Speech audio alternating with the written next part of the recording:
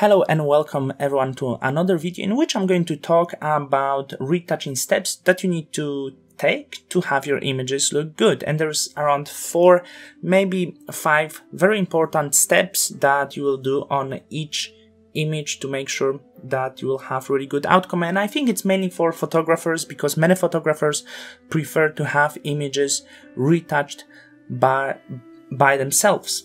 And also, I'm often being accused that I use this sort of images to have nice thumbnails. This is not the key.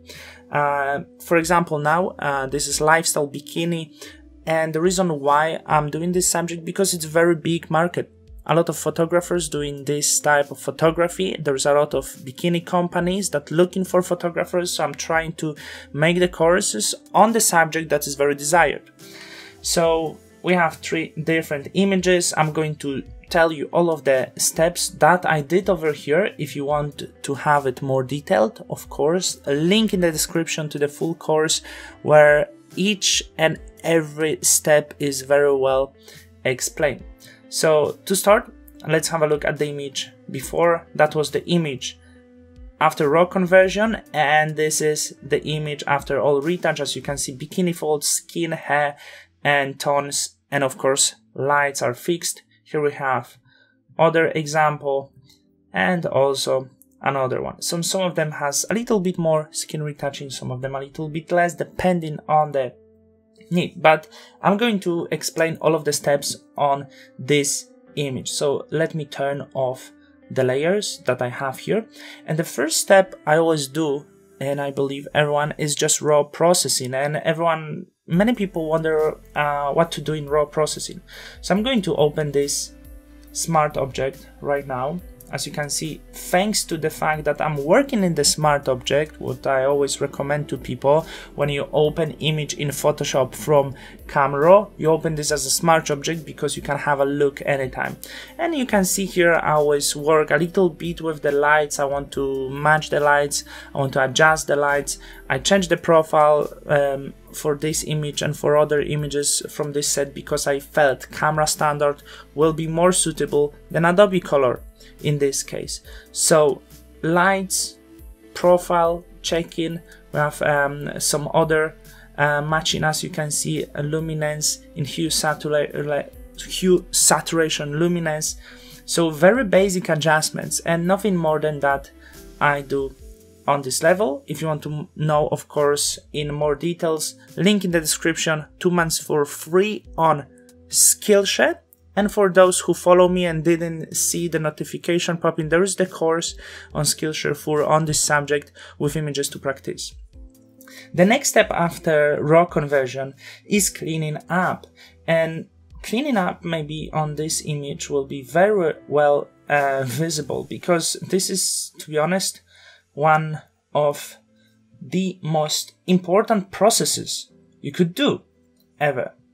So I should have something more here, okay? And now you can see what I did, not on the skin. We need to clean up the skin around the chest, around the legs a lot, but also when we take care of things like bikini, we might get some folds.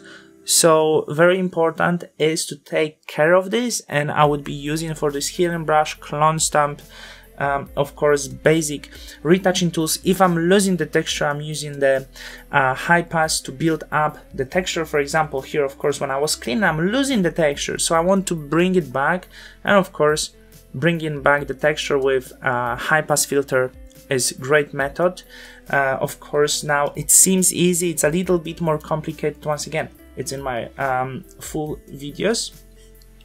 A little bit of the frequency to even out the shadows, and of course, as a cleaning up process, what is also super important, a little bit of dodge and burn. Not too much. I never really do too much of dodge and burn for bikini images. It's not beauty, but of course you need to make sure that the skin is really perfect because you want to represent the product in the highest form. Here, as you can see, also a little bit of dodge and burn. Once again, not too much, mostly legs, somewhere on the corners. We need to take care of all of the lights and make the skin uneven. After cleaning up, so we have 2 steps. First, camera raw, filter, and cleaning up, including touch and burn. This is the second step. Once it's done, we are lucky, the major process is done, and I'm usually jumping to the contrasts.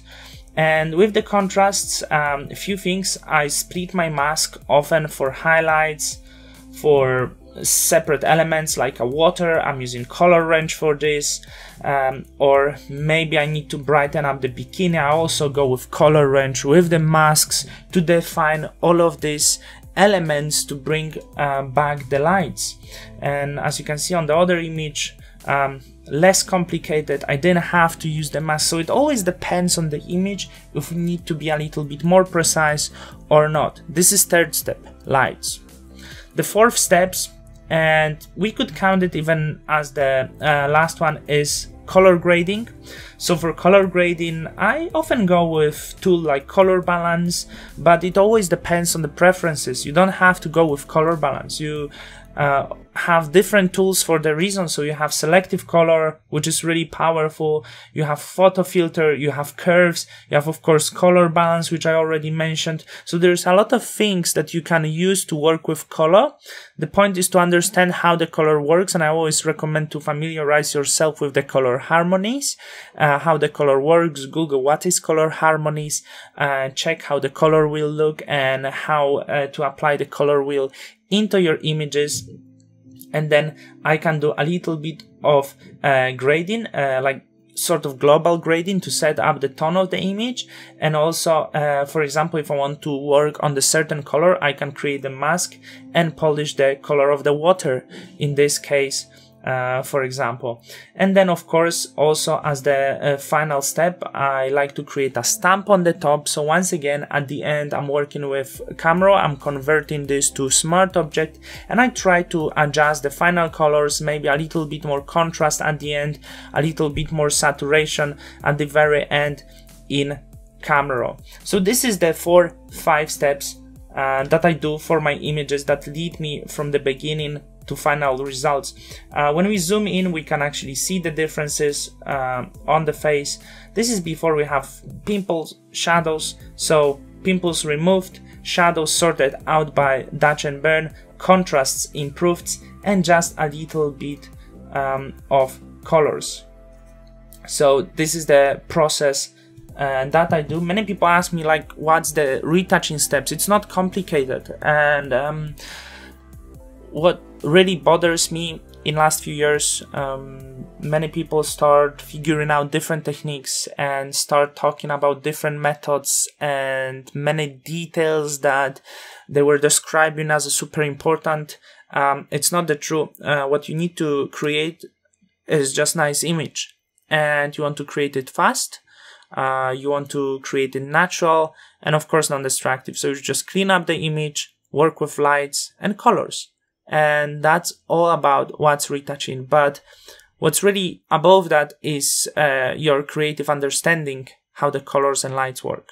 So look at a lot of images, learn Photoshop, and nothing more complicated. But if you want to retouch the skin well, of course you need a tablet, pen, and a lot of practice. Thank you for watching this video. Once again, course, the full course with these images in the description. So I know many of you follow me on Skillshare.